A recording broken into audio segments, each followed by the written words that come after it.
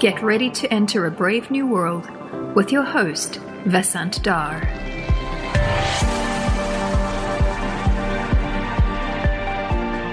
Brave New World is supported by the Center for Data Science, or CDS, at NYU. If your organization is interested in engaging with CDS through student projects, please email cdsindustry@nyu.edu. For more color on the podcast and additional commentary, please subscribe to my newsletter at vasantdar.substack.com. Hello and welcome to Brave New World. My guest today is Piyush Gupta, CEO of DBS Bank, which is one of the largest banks in Asia. This conversation is particularly timely. We're still feeling the fallout from the collapse of Silicon Valley Bank, which shines a spotlight on how and why banks can get into trouble. The second major development is the emergence of AI language models such as ChatGPT. How is AI poised to transform banking and business in general? Who better to talk to than the CEO of a bank that's seen impressive business growth fueled in large part by tech? Piyush, welcome to Brave New World. I am delighted to have you on the show. Very happy to join you, Vasant. So Piyush, before we get started, tell us a little about yourself, where you grew up, what you read that impacted you, events in your life that are memorable, just something to tell the world who you are. Well, we were chatting just before you put this, the record switch on, Vasant, about the 1 degree of separation. So I grew up in New Delhi, which is where you did your engineering undergrad from as well. And, I was fortunate. I spent 10, 12 years there, my, primary education, my undergrad.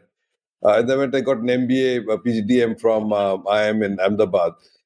I called myself an accidental banker because, like most people in Delhi, your aspiration was to join the civil service. In my case, I wanted to be a diplomat. But as things happened, I got an offer from a multinational bank, Citibank. And I figured that was almost close to being a diplomat. You got to travel and see the world. And so I joined them and I spent, well over 25 years with them. Started in India, I spent a lot of time in East Asia, bounced around Malaysia, Indonesia, Hong Kong, and eventually wound up in Singapore.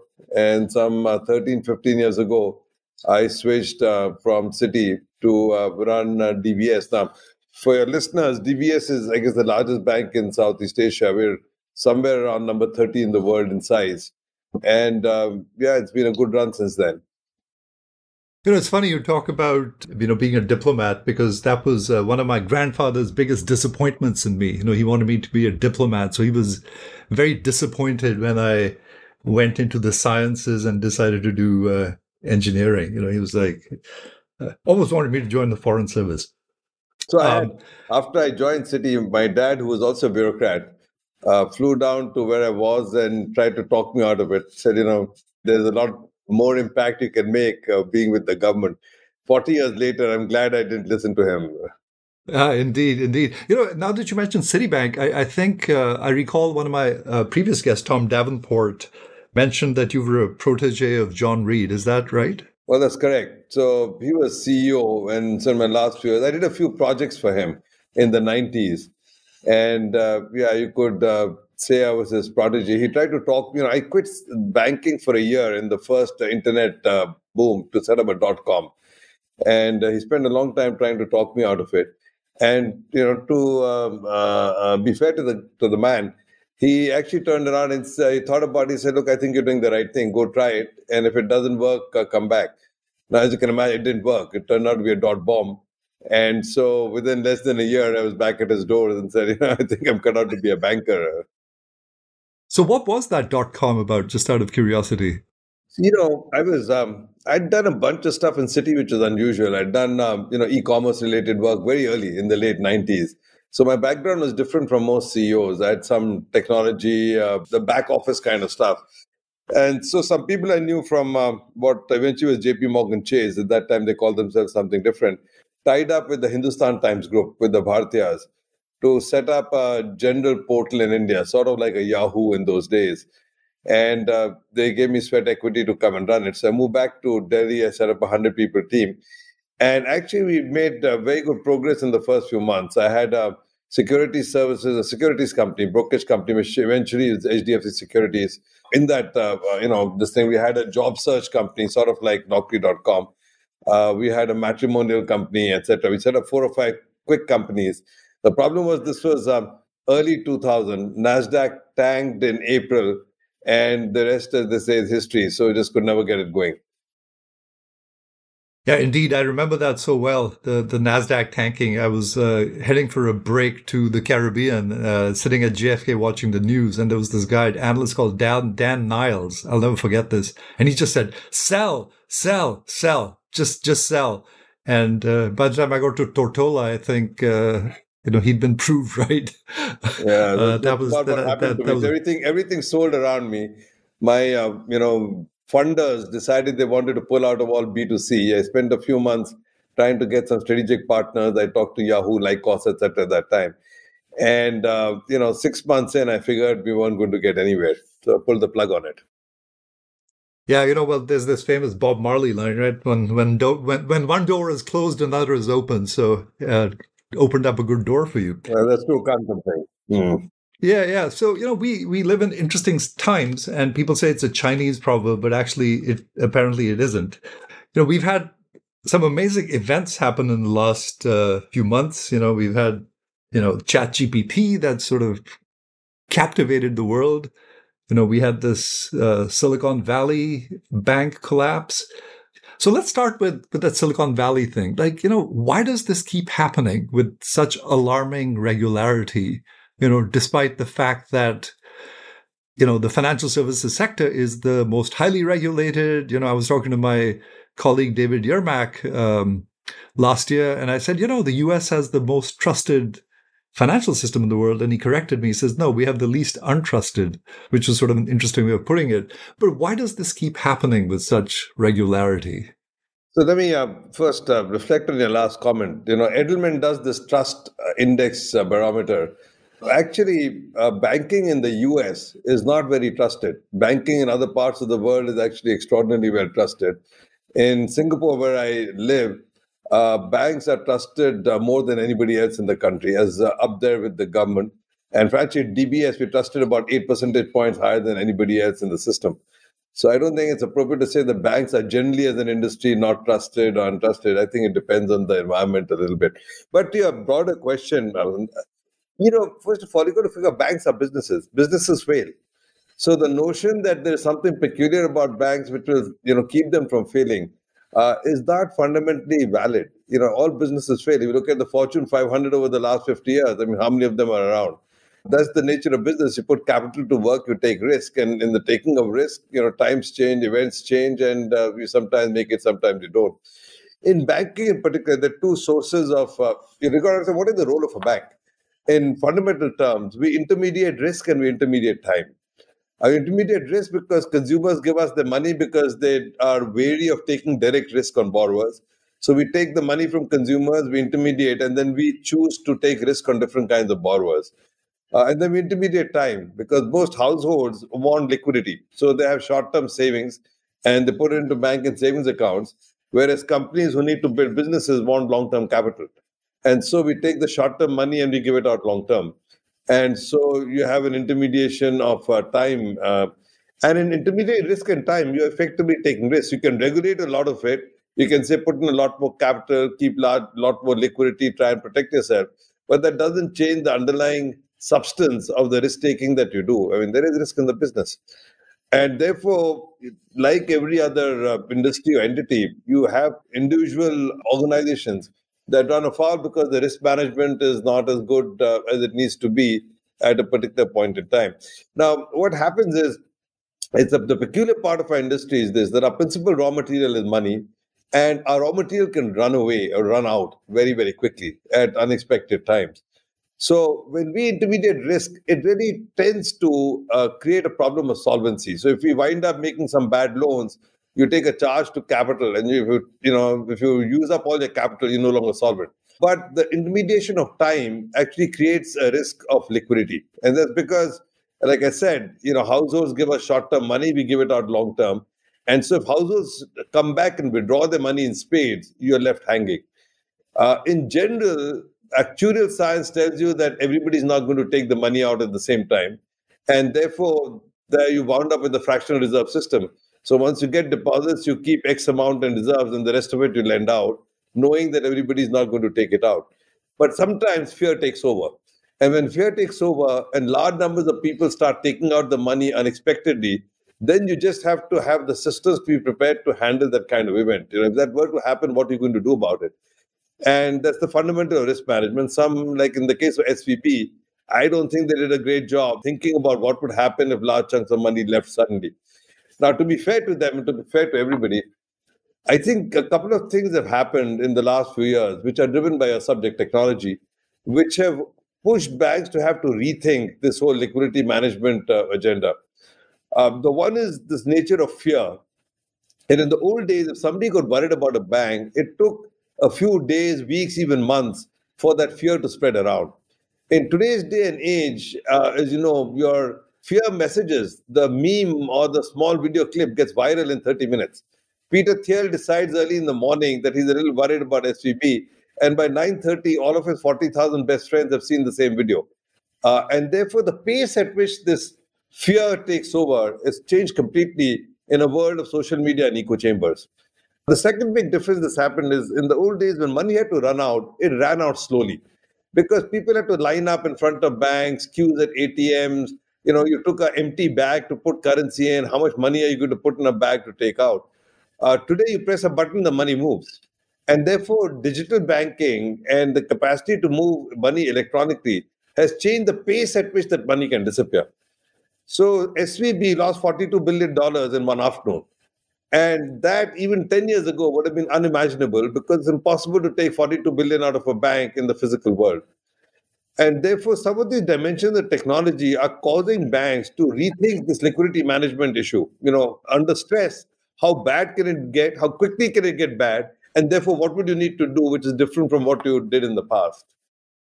Right. Yeah, that all makes a lot of sense, Piyush. I guess, my question and I guess an associated surprise with this is around the risk management that Silicon Valley Bank seemed to have.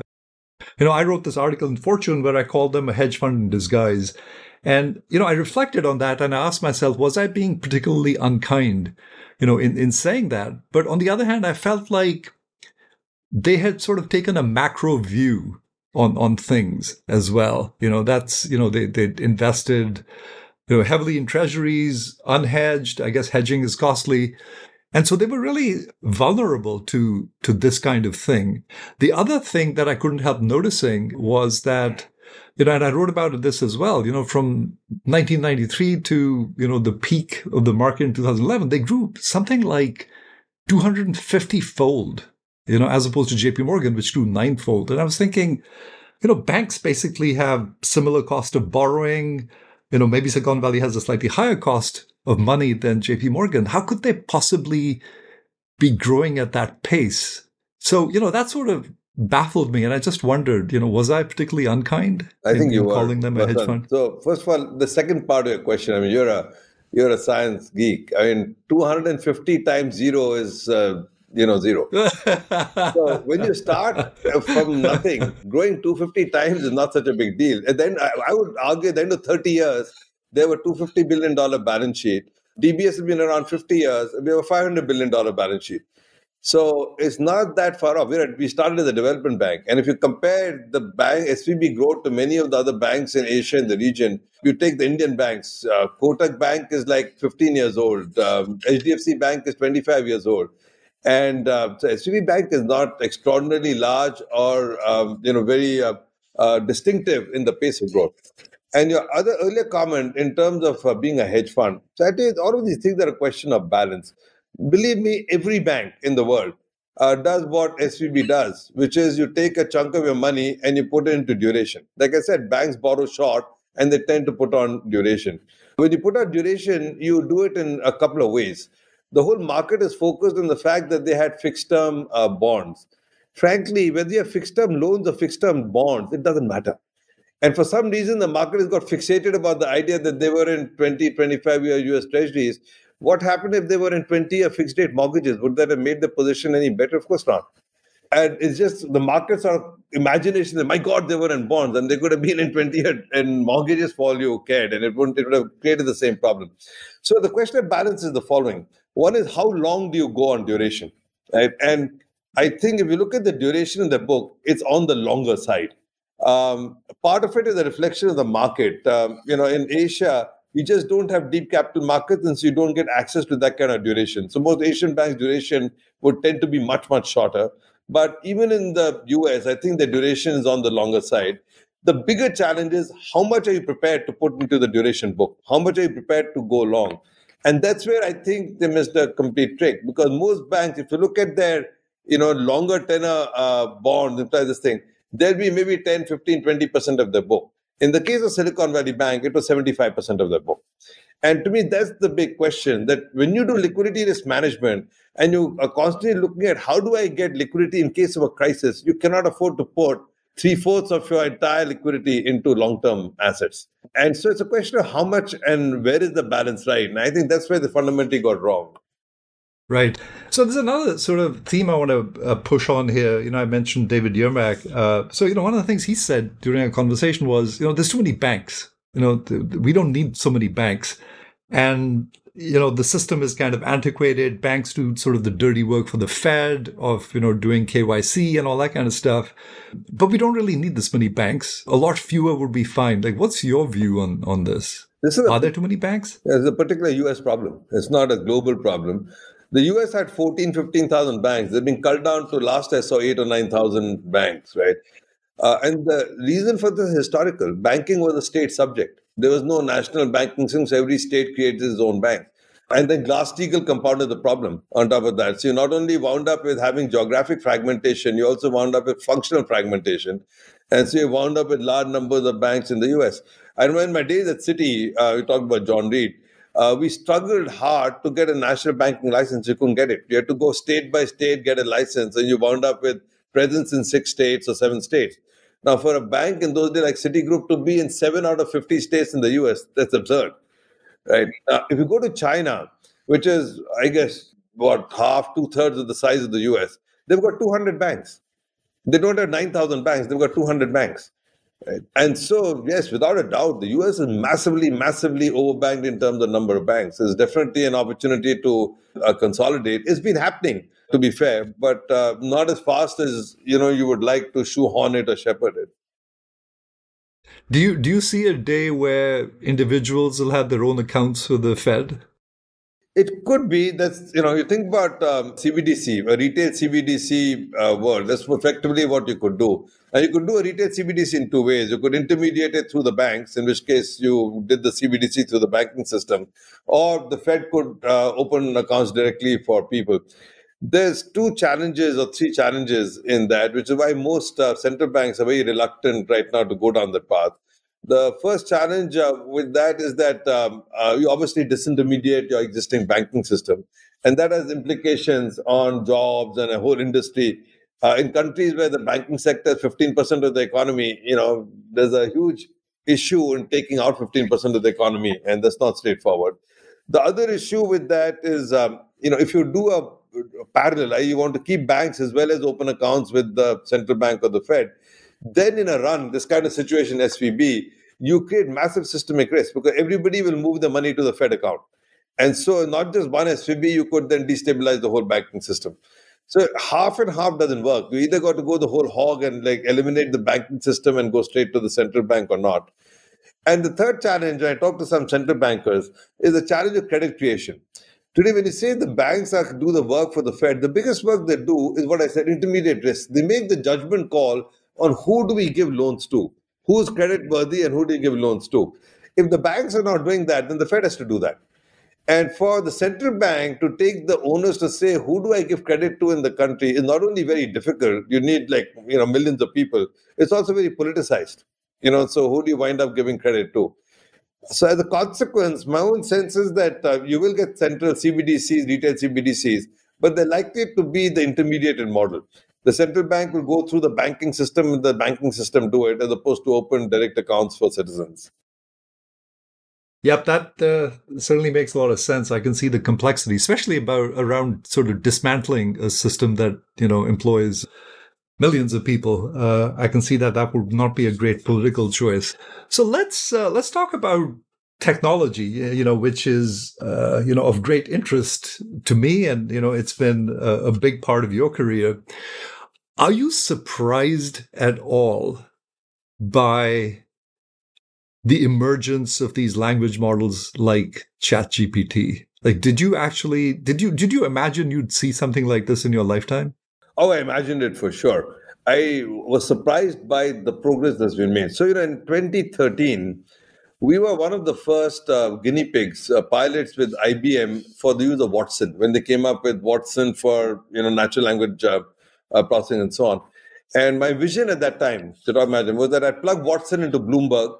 Watson would read Bloomberg in real time and be able to read all the graphs, charts, everything. And they would know, therefore, instantly, whether Chile had gone up or whether gold should be down or what happened to the Apple stock. And on the other side, they would read the 500,000 wealth portfolios I have and would constantly keep figuring out, hey, Vasant has got too much gold or Piyush has got too little silver. Then match it and make recommendations every morning to rebalance your portfolio. That was my vision. Watson, didn't work for us because I realized that natural language processing at that time turned out to be quite primitive. It was clunky. First of all, it couldn't read graphs, it couldn't read pie charts, it couldn't read pictures, but it was doing sentence parsing. And therefore, I still remember vividly, there was a sentence called "Greece is not yet too big to fail." And it could not get the context of that. It read "not yet too big to fail" and basically decided that Greece was too big to fail, right? So after 18, 24 months of trying, we gave up because it was just not giving us the value that we wanted. Fast forward, a few years later, I invested in a New York-based company called Kasisto. They have an AI natural language model called Kasisto, which we invested in. And we actually used it to plug into our call centers to be able to do chat. So we wanted people to talk and Kasisto would do the response. And even though it was in the domain of financial services, and we trained the models like heck, despite that, the accuracy rate of being able to answer a good conversation was about 85, 87%. And what that means is that 1 in every 6 or 7 callers would get completely absurd information. Now, that's not good enough to put into the market. 1 in 6, 7 times, you're talking nonsense. So we sort of crafted what we call guided conversations. We did not let it loose on open conversations. We would craft it into a yes-no situation. The AI tool, Kasisto, would handle the understanding, but would go through a series of guided conversations to make sure we got the output right. So when you say, could you imagine? Yes, this is my vision of where the world is going. However, what ChatGPT showed in November, I had not kept pace. I did not know that we had evolved so far. And GPT-3 and GPT-4, I think they're complete game changers. To me, I've often felt ChatGPT in 4 months has rekindled my dystopian view of how this is going to be really impactful on the future of everybody, and not just banking, of everybody. I mean, today, from your MOOC or large language models, their capacity to do what a person can do is just extraordinary. Say more about this dystopian fear, because I think I share some of these concerns, but I'm just curious, what's sort of part of your dystopian view around these language models and AI? Well, I tell you the 3 levels. One is just productivity. The Goldman Sachs did the report recently, right, which said 30% of jobs can go. I can see for the first time, I can see line of sight to that in my own business. So you take ChatGPT, it can read better, it can write better. I'll give you, everybody's got anecdotes today, but certainly in our case, we've got 10 different projects running with ChatGPT or generative AI models to essentially do minute taking in meetings, to write our annual reports, to write up our research papers, to send marketing material to our customers. So everything which I have a team of 5, 7, 8 people doing today, I can do with one person, maybe even 0 very soon. And so it's quite clear to me that the productivity that you get from some of these things is massive. And you're going to see the impact of that within 12 months. It's not going to be 5, 7, 8, 10 years. You're going to see the productivity impact of this come through. The question then is, will these lost jobs be replaced by something else? And that's always the million-dollar question. New jobs get created. And so it is possible that you could find new users and new jobs that people will drift to different things to do. I've been quite, at DBS, we've been quite fortunate that so far we've been able to reskill people to do different jobs, the jobs the technology has taken out. But as I look forward, it's not entirely clear to me that I can find the jobs for the kinds of skill sets and people that a chat GPT could take out. So that's just a productivity and job loss issue. But the bigger issue to me is the fundamental questions of, how do you start making the distinction between a robot and a human? When I was a kid, I read a lot of Asimov. The three rules of thou shalt do no harm. But when you get to where you are today, it's becoming very hard. I'll give you an anecdote. I'm chair of the local university here, one of the universities. One of my board members was finishing his 9-year term and retiring. So he got ChatGPT to write up a farewell message. And, he gave him a couple of inputs, and ChatGPT wrote a fantastic message. He circulated it to us and said, this has both passed and failed the Turing test. It's passed the Turing test because it's perfect. You can't make out that it wasn't a human being. He said it's failed the Turing test because I couldn't have written it that well. So the fact that it's so well written proves that it must have been done by a computer. Now you're getting to the stage where you really genuinely believe that the AI and robot is going to do better than you can do. You can't even make out, right? So when you get to the stage where it's difficult to make that distinction, then you start worrying. And they start worrying in a philosophical realm. What makes us human beings? So let me give you two examples. AI models and this whole thing of bias and models, and you put it into not just generative AI in general. My industry is an industry which is built on discrimination. That's what we're paid to do, to discriminate between good borrowers and bad borrowers. That's what my shareholders expect me to do, to give money to people who are going to pay it back. But when I build an AI model which does the same thing and does it better than I can, which is discriminate between good and bad borrowers, that creates a lot of consternation in society. True, it could lead to redlining and blacklining, and you sort of don't do some geographies and don't do some ethnicities. But that's what the AI is telling you, that those are the better pairs and those are the worst pairs. So how do you deal with that in a society where you really want to help the disadvantaged, etc., etc.? I'll give you a second example, which is even more compelling to me. Think about the insurance industry. The insurance industry is based on a fundamental premise that none of us know where the risk is, so we mutualize the risk. We all share the risk. If all of us are sitting in a room, we don't know who's going to get cancer. We all put money in a kitty, which is premium, and the person who gets cancer basically withdraws the money. Now, what happens when we all know? When AI tells you with 100% surety that Piyush is going to get cancer and Vasant is not, end of insurance industry, because Vasant will never take insurance, and all the people who know they're not getting cancer don't want to pay the premium. And the people who know they're getting cancer, nobody wants to insure them. So then you got to go and say, is too much information a bad thing?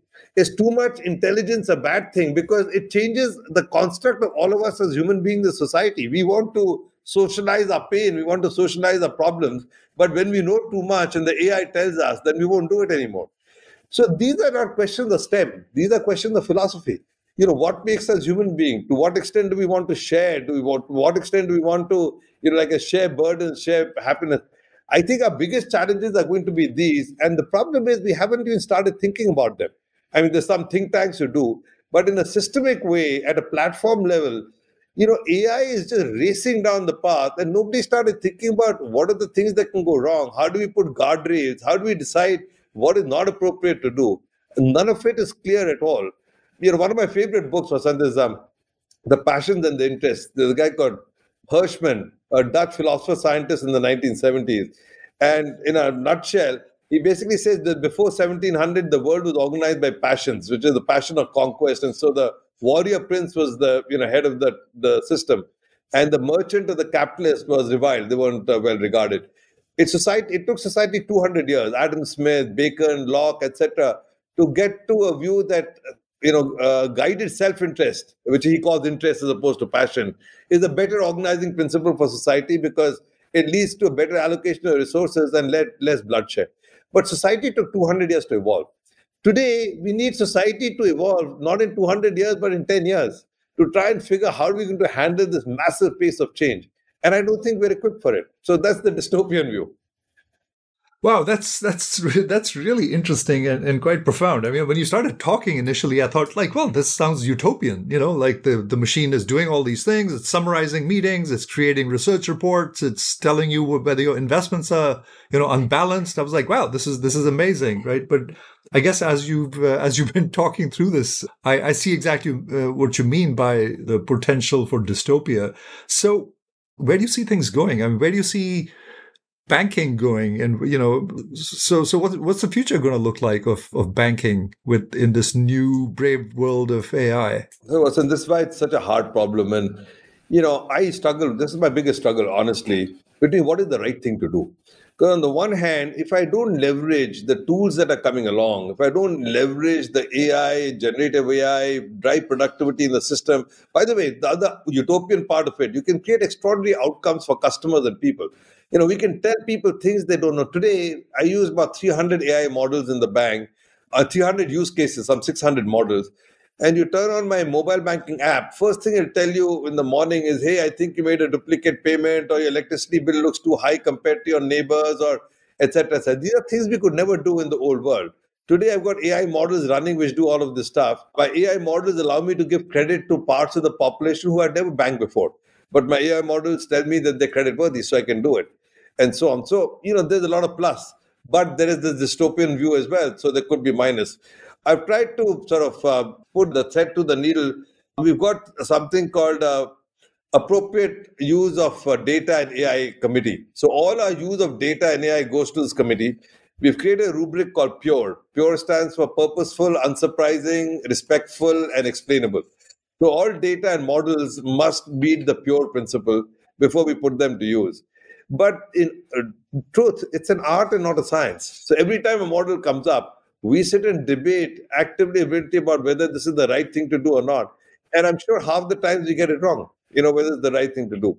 My worry is also, at least, I believe at least we go through a process. It seems to me that a lot of companies and people I talk to don't even have a process to think about the issues right now, right? So when you ask me what's the future of the industry, it's hard for me to predict that.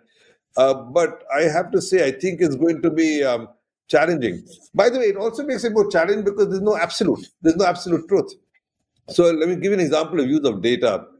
How we think about data and privacy varies very much from culture to culture. The West thinks about data very differently from the way the East thinks about data and data use.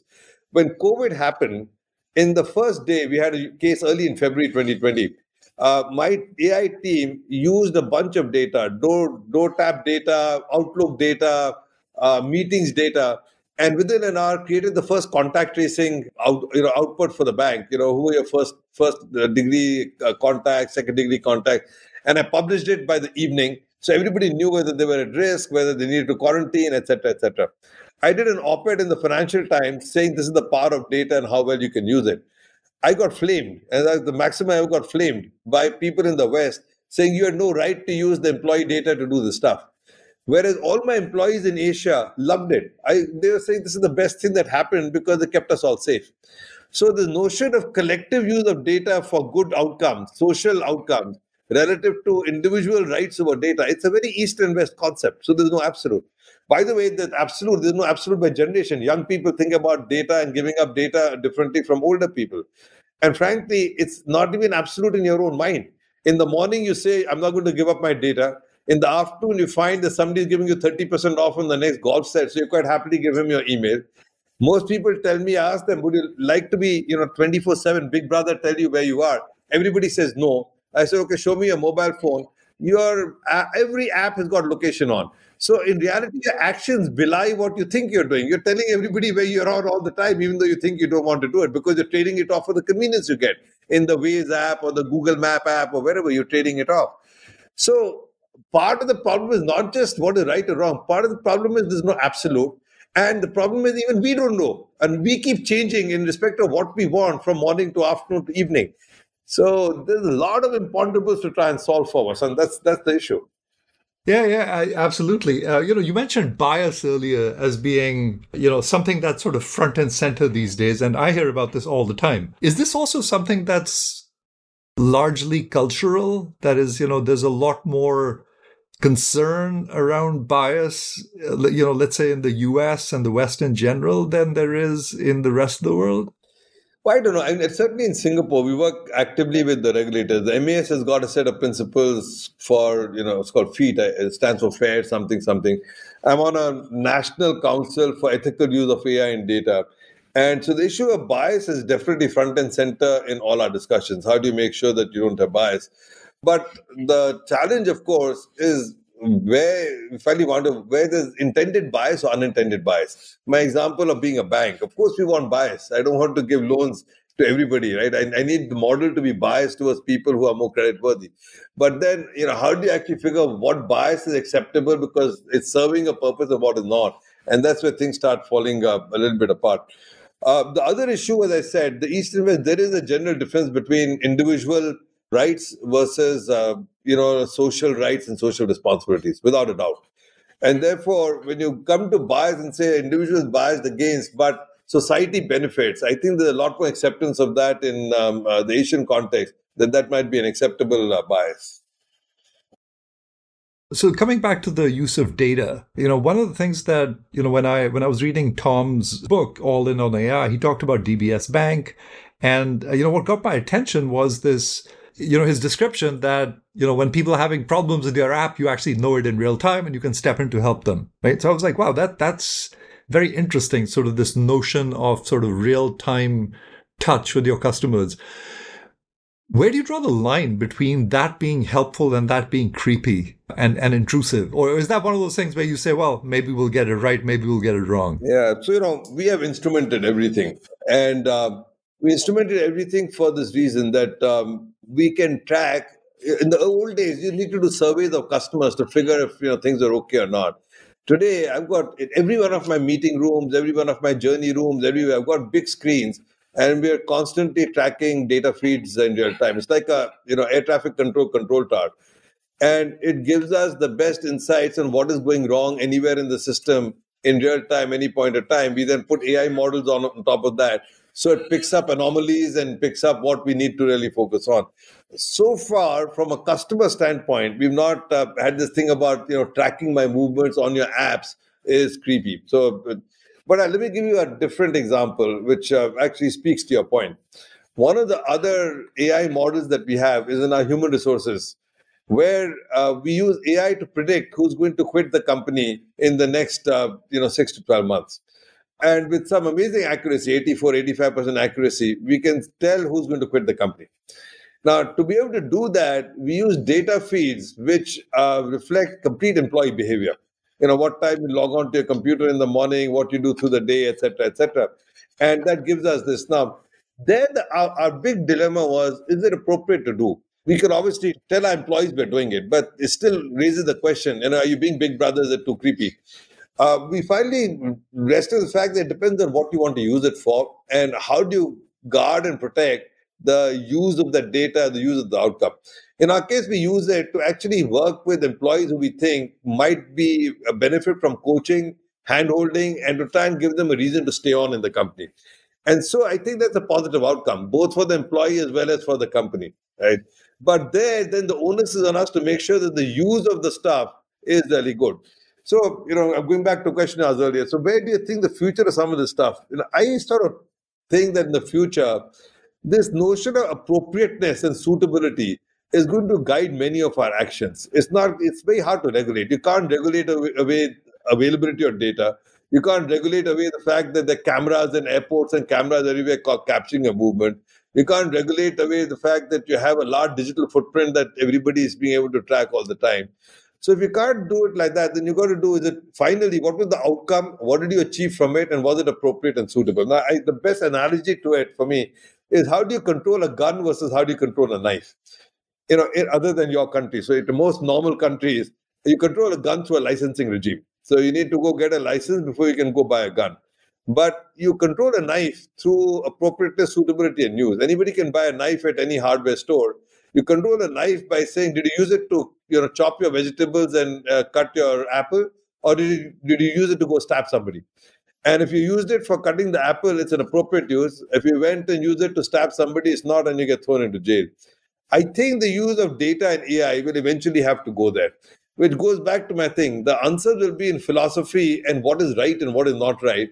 And the judgments would have to come from there as opposed to, STEM technology and so on. Sort of more around intent. So something you were talking about earlier, sort of sparked something completely different in my head. This notion, because you were talking about being able to predict whether someone might leave, and and my question was going to be, well, why would you want to do that? And you answered that as you went along, which is that we'd like to lower attrition, keep employees happy, keep them productive. One of the things I've always wondered, and this is, whenever someone walks out of the door, there's a huge loss of knowledge that goes with it. And this happens, with human beings across generations. A generation passes away, huge loss of knowledge that happens, right? We tend to forget a lot. And the same thing seems to happen in business, right? There's a fair amount of attrition, people come and go. And, I'm wondering whether one of the sort of longer use of these language models and AI will be to actually retain knowledge within organizations, right? I mean, in principle, you can have an avatar of anyone that basically, keeps track of, the kinds of things they know, what they do, stuff that might be useful going forward, sort of a collective institutional memory. Actually, Vasant, step one, there's a huge value to that even before we get to where you are, which is that a large part of it's not the wisdom, but the knowledge is actually somewhere captured in the company. It's in some record, it's in some file, it's in some call report, it's in some credit memo, it's in something somebody wrote up. And but it's very illiquid, right? It's very illiquid. It just correct. Sits there. And so what already, I told you we have 10 use cases. One of our first use cases is that today you can use generative AI, ChatGPT, one of these guys, to change the notion of search. And so I don't have to do guided search. I just go and say, hey, I need to know something about the oil and gas industry in Peru. And it'll go through everything in our records and pull out everything related to that in a very meaningful way, saying this is what we know about this industry. And it'll tap into the knowledge of anybody who's left the company but who wrote up something before, etc., etc. So this is a game changer for us. The knowledge management systems and companies in the past have been primitive because you go to the clunky, you got to organize for data. How much data can you capture? How do you do metadata? How do you search for it? It's impossible. But this changes it. So today, our first use case is this. My call center operators and my frontliners today struggle to answer questions of employees. Somebody in the company knows whether the person is there now or was there before. Somebody knows. The ChatGPT allows us to access that in a far more meaningful way than we could before. Now, to your next thing, could I then, effectively, anybody who's quitting, before you quit, I make sure I get an avatar of you and I hold it and hold your knowledge. I mean, that's quite a cool idea. But even before that, what you said is absolutely correct. As a store of knowledge and a search of knowledge, it's a game changer. How else do you see AI and technology impacting the banking industry? And where I'm going with this is, when I spent several years on Wall Street in the 90s, where we would do scenario analysis. We would, construct, 2x2s, and the axes could be something like, regulation, less, more, or interest rates go up or down, or technology doesn't progress as fast as we think, or we'd sort of come up with these axes and try and describe the world in each of these scenarios, and then say, are we prepared? Which is the more likely scenario to pan out, and are we prepared for that? How do you think about strategy in today's world? You must do similar kinds of analyses, and if so, how do you pick those axes? What would be if you were to sort of take a Harvard Business School sort of 2x2 view of things, how would you describe that? Actually, Vasant, I don't. For some reason, I think it's very hard to call. The pace of change is not only fast, it's accelerating. And so, like I said, no matter what we did, I'm not sure I picked up ChatGPT in June. I'm reminded in the mid-90s, I was put in charge of emerging market strategy for Citi. And we sat in Oxford for a few months and we, did this exercise of future planning. We pretended we were in 2000. We were looking back and saying what happened to the world in 5-6 years. And so we used that to, build a strategy formulation. As things happened in 2000, when I was quitting to go do my .com, I was, culling my papers and I found that document. And I went and looked at it. We got nothing of consequence right. We missed the mobile phone revolution. We missed LTCB. We missed all the big things that happened in the world. So this might be, you got to have a point of view, of course, on the future, but it's very hard to call. Therefore, I think strategy is really about building a capability and nimbleness, adaptability. How quickly can you respond to a constantly changing set of inputs? And how do you make sure you have capability in the company to be able to respond to many things? So, for example, in the last few years, I've got small groups of people. I have a small group of people who are working on blockchain and DeFi because Web3 and DeFi could happen. I've got a small group of people working on metaverse because, the metaverse world could happen. I've got a bunch of people who are using AI. And then at any point in time, we figure which are the next best use cases, where do we put some extra dollars in, and where do we drive the agenda further. So we keep building capability, and we make sure that we're constantly keeping the capacity to pivot to what we think might be the next thing, or might have some legs, right? Technology is going to change everything. And if you ask my view, AI is obviously, data and AI is massive, but blockchain and the impact of a distributed ledger world is equally consequential. It's gone off the front burner in the last 2 years because of the crypto collapse. But if you think about the underlying notion, which is you don't need a hub and spoke organizing system anymore, it's a game changer. Do you need stock exchanges? Do you need banks? Do you need central banks? Do you need registrar of societies? If everybody can keep track of everything in real time, it changes the whole model. How could you use that model differently? So it could be a complete game changer. I will tell you, I've still not been able to get my mind around the meta in terms of the use cases, but it is a fact that 3 billion people are doing virtual gaming every day. There are only 2 billion people who play physical sports. So obviously there's a whole universe out there who's willing to spend 6, 8, 10 hours in this make-believe world. I mean, if that's the case, then you have to figure how you're going to respond to that. What do you leverage it for? So my thing is build capability, make sure you have several, irons in the fire, and then constantly keep thinking about, how do you want to pivot to what you think is really going to be relevant.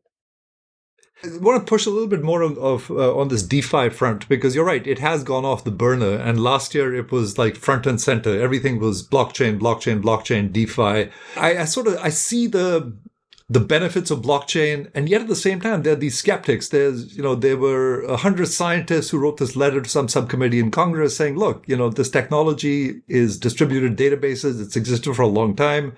And what we're seeing is a lot of scams and sort of scam artists. And I don't know, I sort of have taken a step back, and I guess philosophically I ask myself, can you really have a truly decentralized system? Is that really possible, without any trusted institution or authority? Is that really going to happen? Is that feasible? Yeah, but Vasant, I think that's the step 3. I think first of all, step 1 is not only feasible, it brings a lot of value. If you look at the underlying back office processes for a lot of companies, they're still bound in a 100-year-old process, right? You take money transfers. Today, any money transferred from any country to any country, I transfer money, let's say, to JP Morgan in New York or to Barclays in London, it takes 2 days to settle. And it takes 2 days to settle because I have to send money to my correspondent in New York, which is dollars, who will convert it and send it to Barclays in the UK, who will then pay the customer in there. That's true today. It's with the SWIFT system and so on. Right. And the central bank's involved in this. Yeah. Yeah. But you think about blockchain, if I were to able to actually create a value, a token, and I could tokenize and send this token in real time to Barclays in the UK, I could cut 2 days out of the process. By the way, there's something that we're all actively working on. We've got a tech company called Partior with JP, in fact, which is doing that, creating a network to do real-time money transfers and save the T plus 2 days. You take trade finance. Today, trade finance is the most cumbersome and paper-intensive process in the world. Somebody exports, iron ore from country A to country B. You got to get tons of documents. It goes to the ship. The documents go to the first bank. A bill of lading goes. It goes to our side. It's prone to fraud because everybody is relying on documents. Now, this is not about decentralized. This is about creating a single ledger where electronically or through a tokenized process, everybody shares the same document in real time. So my first step is this. I think the back office of the world can change. And whether it's decentralized or not, you get massive efficiency from changing the back office of the world through doing this. The second is the notion of tokenized value. You got to think about the nature of value has always changed. You think about money. 1,000 years ago, money used to be cowrie shells. And then slowly we moved and technology changed, so money became metal. You could start using ingots and gold. And then by the printing press came along, and so money became paper. And by the 1950s, the plastic came along and money became credit card. Now, it's money, the nature and the form of money, of value and value transfer, follows technology. So it's not illogical to say that you can tokenize all value and then you can move money around. Frankly, 99% of value is already tokenized. When we transfer money across, it's all bits and bytes. Nobody's carrying sacks of physical scripts or physical currency. So the second level, this notion that everything will get tokenized, right? And this tokenized system means that you can have direct transfer and value exchange. I think that will happen, right? Now, your third piece on do you get a completely decentralized world where there is no authority and no regulators? I'm with you. I'm very skeptical that you'll get to the third piece. So even in the case of currency, I think a central bank digital currency, wholesale central bank digital currency has value and something will happen. But when you think about Bitcoin, etc., all the scam, this is private money. So the issue there is not use of blockchain or not use of blockchain. The issue is public money versus private money. And I think the notion of private money or lack of regulatory oversight or lack of single control, that is probably a leap too far. First of all, nation states will not give it up. Monetary policy control, macroeconomics, they won't give it up. Second is, you got to think, even when people claim that this is, complete crypto decentralized, there is a DAO sitting at the back of it who's actually orchestrating a lot of stuff. So you're really not as decentralized as you think you are. So I think you will still find players, and which is why I'm not, when people say, oh, this is the end of banking, I don't think so. I think what will happen is that the nature and role of intermediaries will change. You will still need people to orchestrate the customer access. You still need people to orchestrate and create, protocols and so on. So the nature and roles of intermediaries will change. I think some kind of organizing principle, intermediaries, authorities, I think those will stay. But the notion that everything can get tokenized, that value transfer can change and the back office of the world can change, I think that will happen. So what do you think banking is going to look like 5 years from now? Well, so the issue is, the fundamental to me, what drives this thing is customer convenience and customer experience. Anybody who can create a differentiated and compelling customer experience can win. Now, that somebody could be a bank, HSBC, or it could be a tech company, Apple. So I don't think it's relevant. Technology is available to everybody. It's open source for the most part. So the question is, how do you actually get your mind around focusing on the true customer experience and being able to remodel the business for that? And if you can do that, I think you can win. So, like what you're describing, I guess, is also a world where tech companies become financial services providers. Well, they've been potentially doing it. So they've all been flirting with it. Few got it. But if you think about Ant Financial, now, of course, they've run into other political issues. But if you look at Ant Financial in China, to me, they were my role model.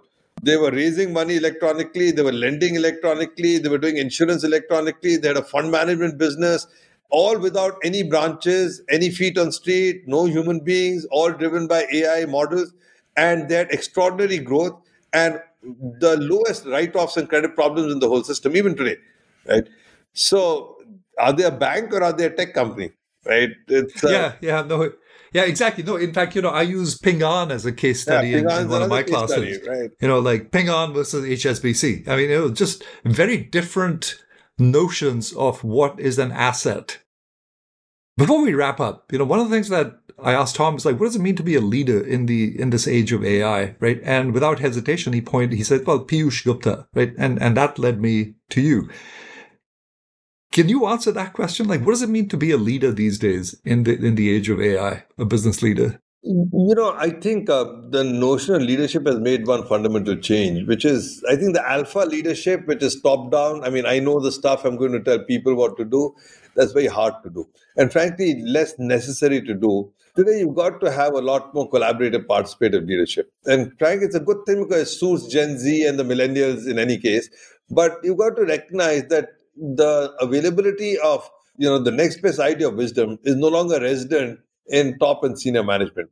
And the reason for this is the nature and notion of knowledge has changed. Earlier, it was who knew stuff. Today, Google tells you everything you need to know. So it's no longer who knows stuff. Then it was who can actually analyze and predict stuff. Now AI can analyze and predict stuff and tell you what it is. So the nature of knowledge has changed, in which case you got to figure out that you have to reach in a lot of different places to figure where are the best ideas, how do you coalesce them and take them forward. So in many ways it's changed. What hasn't changed is the notion of being able to align the company to get commonality, because you get maximum traction from alignment. You get maximum traction from everybody marching in a single direction as opposed to multiple directions. So there's some parts of leadership which are immutable, but the other parts of leadership which you got to be able to evolve and recognize that today's technology lets you do things very differently. So one last question, because I know you got to hop. What's your advice to students these days going into the world of business? My advice increasingly is be eclectic in your reading and studying, because 5 years ago I used to say computer science, right? And that's the future, do that. Today, like I said, I'm more and more convinced that our opportunities and problems will not necessarily be STEM. There will be philosophy, there will be psychology. Today I'm hiring ethnographers in the bank. I'm hiring anthropologists to figure consumer behavior. So I think what will be valued in the world is the capacity to connect the dots, the capacity to be able to figure and make the connection and say, hey, this works with that, and what do we need to do? Of course, everybody needs to be literate with everything, including STEM. But I think the capacity to connect the dots would be the biggest value that you give people. And so to that extent, I'd encourage people to be more eclectic than narrow, what they're doing. Piyush, thanks so much for this. It's been a pleasure. Been great talking to you, and thanks for sharing that wisdom. All right. Look forward to maybe getting in touch in person. My son studied at Stern many years ago, so I'm partial to the school as well. Small world, small world. Good to know. Look forward to meeting up in person. Thanks again, Piyush. Take care. Bye now.